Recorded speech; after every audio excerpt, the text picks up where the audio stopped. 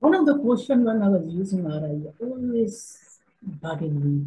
How do you measure the leak rate? Okay, so sorry. Sorry, I didn't get the introduction. The introduction here is the motivation here is. So your sample is clamped with some kind of clamp, which is mechanical clamp or electrostatic clamp, whatever it is. And your backside is cooled because it has to cool, because this plasma will localized heating. So it have to cool uniformly. The better it is cooled, the more selectivity you have, more uniformity you have. Overall improves everything, every aspects of the etching. So that it is cooled by helium because helium has a good thermal conductivity and also it's in the water.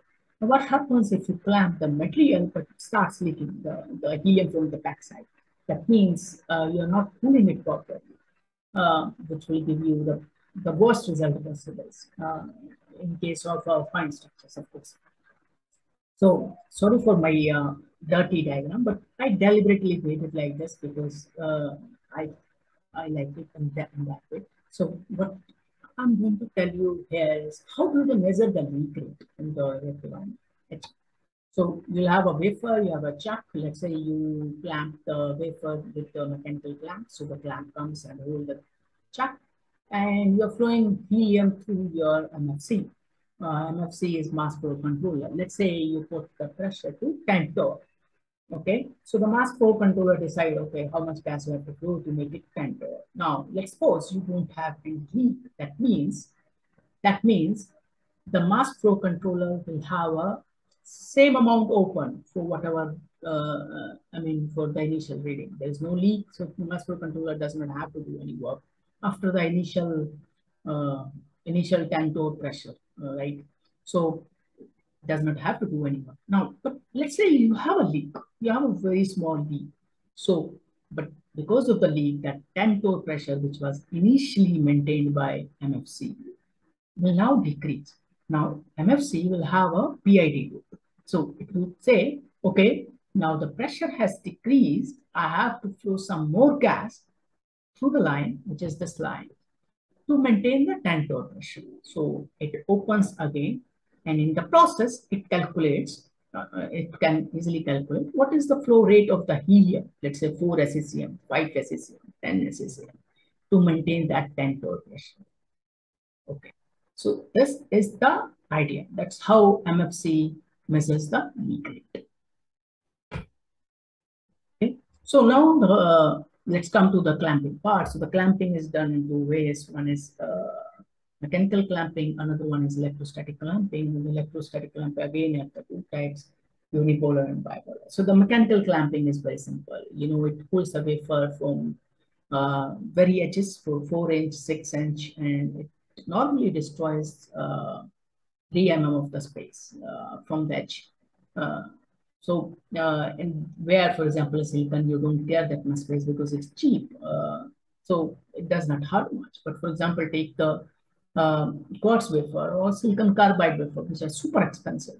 Now, what they're going to do is you can't afford to lose those 3 mm space. So that's where the electrostatic chuck come into the picture. So how does it work? So this is basically a simple diagram. So this is your wafer. This is your feed through. So the positive and negative electrodes are out there, and so you apply positive on one side, negative voltage on one side. In that way, what will happen is it will induce the negative charge here, corresponding to positive here, and positive charge here with respect to negative high voltage. And because of the electrostatic attraction, because of the Coulomb forces, it will hold the wafer. That is the idea. Now you'll have let's say you have a conducting wafer. It is easier because most of the negative positive charge or negative charge will go towards one side, and then the positive charge will happen on the other side, which is very easier for the conductor. But what happens with the dielectric? Dielectric will simply induce the negative charge here and positive charge here. But it will also induce a positive charge on the other side and negative charge on the other side, shown by this color. And what happens is there is an interaction between this guy, which is going to kill the overall Coulomb interaction between this guy.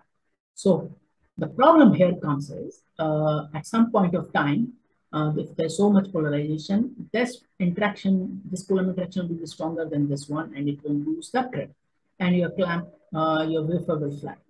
So to get rid of this, what they do is they normally switch this polarization after some time to get rid of this. But switch this polarization after some time, so to get rid of this. So according to my idea, this is a very clever technique, but it has not involved that much because the reason of this high vacuum feed throughs, high voltage, so because you have to worry about the dielectric breaking down. There are so many things to consider here. So it's very difficult technique, very sophisticated technique. Very few people have. I mean, it is, I think, very well developed with silicon, but with other materials, it's still a challenge. So the mechanical clamps are the best in that case, but ESC, they are improving and they're improving day by day. The problem is still with silicon, the insulating wafers. I think it will be sorted out very soon. Thank you.